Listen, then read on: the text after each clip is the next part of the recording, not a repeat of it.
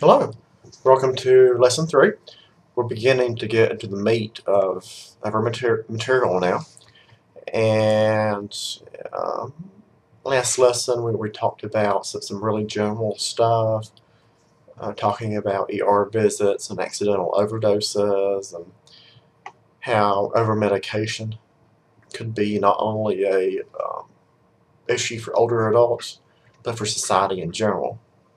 In this lesson, we're going to continue reading in the TIP online reading and in your textbook.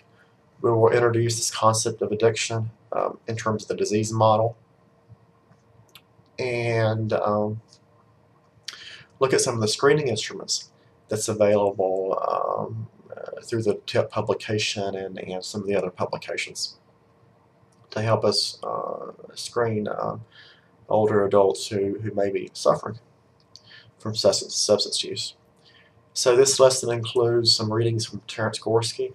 Gorski is a well-known leader in addictions, especially providing a lot of education about the basics of the disease model, about relapse, how relapse is a growth process, and has spent significant amounts of time and resources in terms of working with addicts in the criminal justice system and judges and attorneys, and helping them understand what addiction is and is not.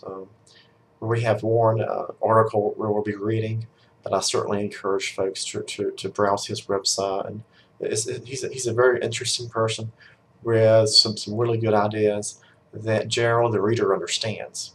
His writing takes the approach of the common person who asks really difficult questions, and he attempts to answer the questions as generally and as truthfully as possible. Have some other updates, statistical updates that were just published in December and January related to hospitalizations again, and the numbers of individuals who are older adults who may be facing this life challenge. Again, we'll be reading pages, about 25 pages from the textbook, and if you haven't read the pages prior to those assigned today, you will need to read those. We'll be reading out of the TIP, 2 specific chapters at least, maybe more, and really don't have much in terms of videos this week, just this video here and lots of readings and the discussion boards. Again, I enjoy reading everybody's discussion boards. I try to post when it's appropriate and respond. Just because you don't see a response doesn't mean I'm not reading them. I do read every single board and respond as I see that it's needed. Let me know if you need something, and take care.